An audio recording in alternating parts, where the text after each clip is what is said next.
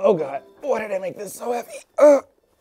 All right, and weighs nothing at all. Definitely doesn't weigh 40 pounds. All right, so if you've ever wanted to make your very own companion cube, but didn't know where to start, well, here's how I built mine. And this isn't a tutorial, it's a warning. Because spoiler, it's way weirder and more difficult than it looks at first glance. But you know what isn't weirder and difficult? This totally seamless and definitely not last minute segue to today's sponsor. And now I want to tell you about today's sponsor, Mech Arena. There are a lot of shooters out there, but this one is something special. Mech Arena is a 5v5 mech shooter with slick design and a lot of awesome features. It's modern, it runs smoothly, and looks good on almost any device. You can play and compete with your friends, and most importantly, it has giant robots. That's right, there are tons of awesome mechs, each with unique abilities and different playstyles, huge varieties of weapons to unlock and upgrade, hundreds of amazing skins and custom paint jobs, and unlimited weapon combinations. You can use any mech to fit your playstyle and match your personality. And there are loads of game modes: control point capture, 5v5 and 2v2 deathmatch, tournaments, and more. You can play solo or play with your friends against teams of other players from around the world. And now you can use Neymar Jr., one of the most powerful pilots in the game. He massively boosts your damage from missile and assault weapons, and you can get him for free. And here's how. Just play Mech Arena on 7 different days between now and December 18th, and he's yours. It's super easy to do, and trust me, you don't want to miss out on this. Mech Arena is getting big, and it's completely free to play on Android and iOS right now. So you can use my personal link to get a free starter pack worth $30, which includes a skin, 1 amateur crate, and 5,000 credits to help kickstart your game. I'll see you in Mech Arena. Step 1 was building the chassis. For this, I cut down 12 pieces of angle aluminum to size, marked them with a 3D printed template, and drilled out all 96 holes. I also painted the aluminum dark gray to match the in-game texture. These make up the core edges of the cube, but for the vertices, I needed some special 3D printed corner blocks. Each corner block also has a recessed square nut, which provides a stronger thread for an eye bolt, the purpose of which I'll explain later. Assembly of the chassis wasn't too hard, but after an hour of screwing around, I had myself a sturdy frame that was reasonably lightweight, but then I needed to make the side panels. Each face of the cube consists of a stack of 4 key elements. There's the inner retaining ring, the window pieces, the faceplates, and the outer retaining ring. But let's talk about the windows first. The windows needed to be tough, but also allow plenty of light through, so I made them out of 5mm thick polycarbonate. I machined 6 windows with a hole in the middle for accessing the interior of the cube. Thankfully, the game model also has little black pips in the design, which I interpreted as screw holes, so I can also easily mount the heart symbol plates from within to those windows. Now the polycarbonate is naturally transparent, so I sanded them down to provide some diffusion. It would have been better if I could sandblast them, but an orbital sander did a decent enough job. I also split the little side strips into separate parts and machined those out of polycarbonate too. To hold everything in place, I then made a 3D printed frame which retains the 4 side strips and the window itself from within the cube. Tolerances were a little tight, so if we just gently nudged them with the mallet, they fit great. Now there's a height difference between the side strips and the main window, and that's where the faceplates will rest. Those faceplates are split into 4 identical quarters, which are laser-cut aluminum sheets painted gray. These have matching holes that line up with the chassis and include mounting holes for the inner window pieces. And although the faceplates will be attached to everything later, I actually found out it was a lot easier to mount them to the chassis first and then awkwardly attach all the ring pieces and windows later. Once I had some of the faceplate assemblies completed, I could begin attaching the edge bumpers. These are pretty simple 3D prints that just have some inner mounting holes, since they need to be attached from within the cube. There's plenty of clearance for my arm through the center of the cube to screw them in from behind, which is awkward but serviceable.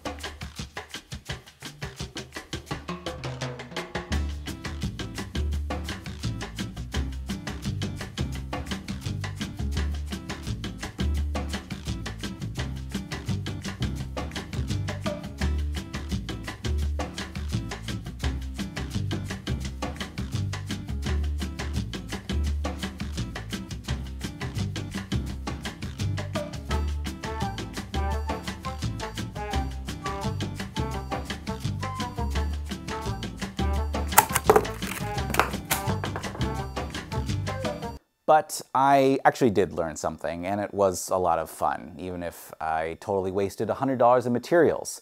But thankfully, I have some amazing supporters over on Patreon, including Adam759 and Kynan McCauley. Thank you guys so much, and thank you to everyone who supports me. I really appreciate it.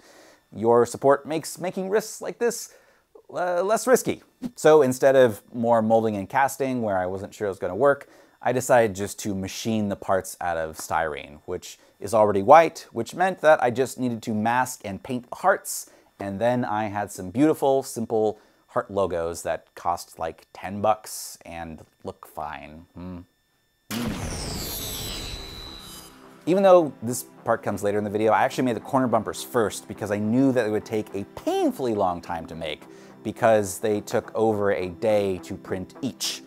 So a full week of printing later, I had 6 corners that needed sanding and painting. And I'm sparing you the footage, but it took so long to sand, fill, prime, and paint the corners to get them to a halfway decent finish. But I'm happy with how they turned out. I also added heat set inserts to each one for easy mounting later on, as these screw in from each of the chassis corner blocks via a long bolt.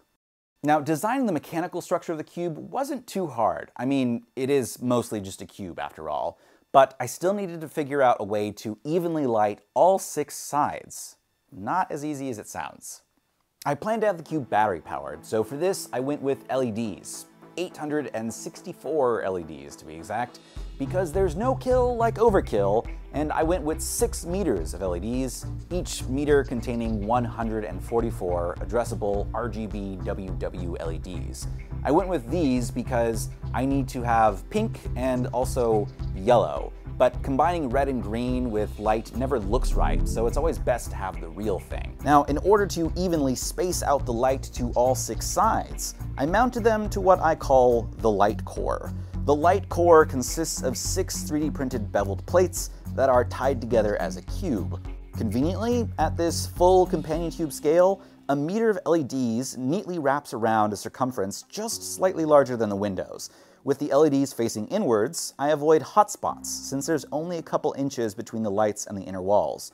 But I still need to suspend the light core dead center in the cube. Now, that's where the eye bolts come in. This way, I can tension the light core in the middle of the chassis with zip ties and center them directly on the windows. I could use something more permanent like steel wire, but this is sturdy, easily adjustable, and cheap. But there's also still the issue of powering all these LEDs. Now each pixel, so to speak, is really 4 LEDs, which means there are actually 3,456 individual LEDs. And if each one were to draw just 20 milliamps, that's 69 amps, nice, which is way too much power for the LED strips. So thankfully, I don't need to run them at full brightness. I really just need 2 color channels, and getting pink and yellow shouldn't be too hard, and I also need to tone down the current. Now, I really did want this companion cube to be battery powered, at least for a little while. So I designed it to use this beefy 6-cell lithium polymer battery paired with this 200 watt 5 volt DC-DC converter. But after some tests with a fully charged battery, after a few minutes, this happened. It's not programmed to blink, it's just programmed to glow solid white at 20% brightness on 1 color channel. Something was wrong. All right, so as you can see, this battery is clearly dead. I didn't draw that face on there. That's what happens when you over-discharge a LiPo. I don't know what's going on, but it's just another what's another $65 down the drain?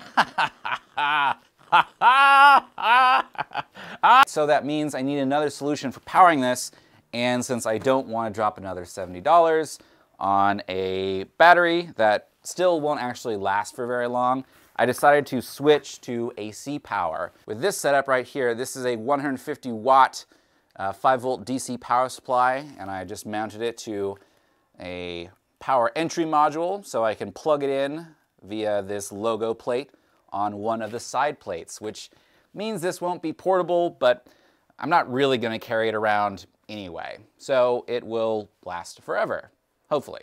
All right, let's go finish this and plug everything in. The Enrichment Center reminds you that the weighted companion cube will never threaten to stab you and, in fact, cannot speak. In the event that the weighted companion cube does speak, The Enrichment Center urges you to disregard its advice.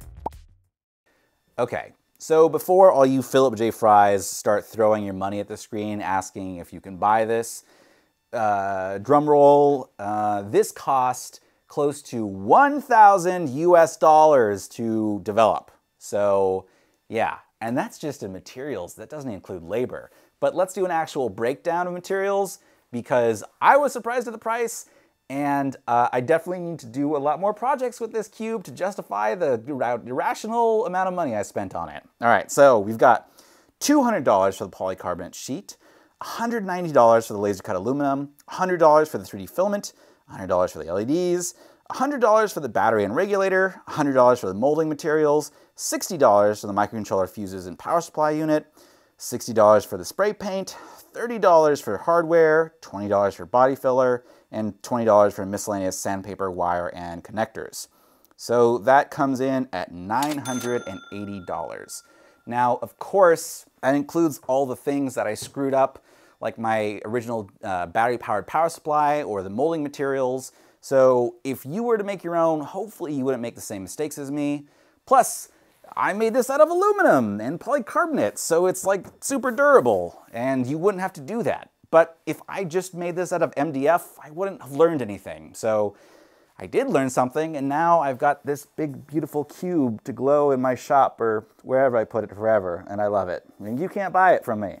But all my files are free because that's what I do here on this channel. And I definitely think there's still a lot more I can do with this. One, I think it would make an awesome computer case mod, but you tell me, what weird or fun ideas do you have for the companion cube? There's a lot of empty space in there, and there's room for activities. So let me know what you would want to do with a companion cube, and maybe I will do that mod in the future. Thanks for watching.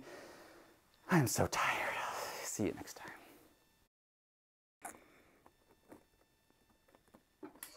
I think I'm gonna need a bigger button. Oh yeah.